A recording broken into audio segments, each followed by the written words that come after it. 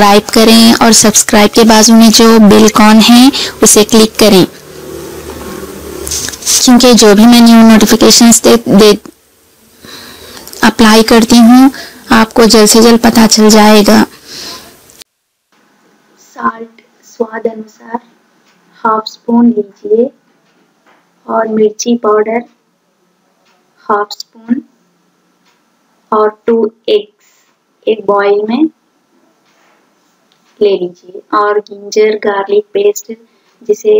अदरक लहसुन कहते हैं उसका पेस्ट ले लीजिए और एक बॉईल में अंडे फोड़कर डाल दिए और ऑनियन स्मॉल पीसेस ले ली हूँ मैं और उसमें मिर्ची हल्दी अदरक लहसुन और सबको अच्छी तरीके से मिक्स किया गया है। अच्छी तरीके से बॉईल में मिक्स कर लेना चाहिए, क्योंकि अच्छी तरीके से मिक्स हो जाए और किसी चीज़ की कमी ना हो, अच्छी तरीके से मिक्स कर लिया जाए। और एक पैन में हल्की आंच पर 2 एंड हाफ स्पून्स ऑयल ले लेके उसमें डाल दीजिए और धीमी आंच पर गर्म होने रख दीजिए। और जब हल्की आंच पर गर्म होने लगेगा तो जब हमने जो मिक्स करके रखा हुआ है एग उसको उसमें डाल दीजिए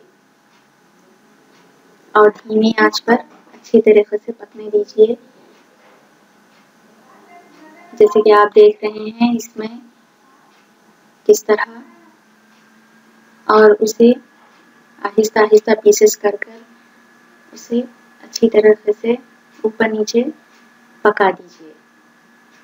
धीमी आंच पर, और वो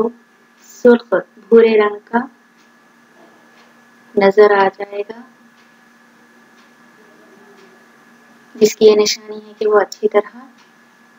पक चुका है। और इसे भी धीमी आंच पर रखकर एक प्लेट में उसे शादाब की तरह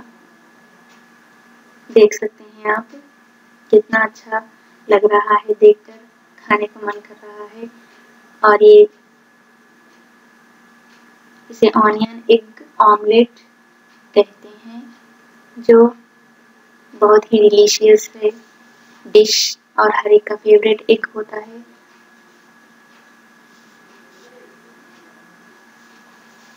तैयार हो